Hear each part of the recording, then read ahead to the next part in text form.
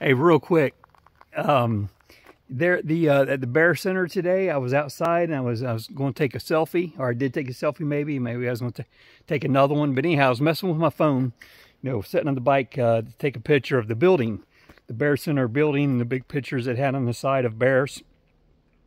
And a guy walked up, he said, "Hey, you want me to take your picture?" And I said, "Well, yeah, sure, that'd be great." But anyhow, he's I guess you'd say a local. He's at least from Minnesota, not from that area. He lived north of St. Paul, he said. And I believe he said he was there with either 14 or 18 people, and they were going to do about like 4 or 5 days in the Boundary Waters, I guess, canoeing around the Boundary Waters. But his name was John, and spells it just like my younger brother, just Jon. But just a nice, friendly guy, and it was good to meet you, John, and I appreciate you taking that picture, man. All right.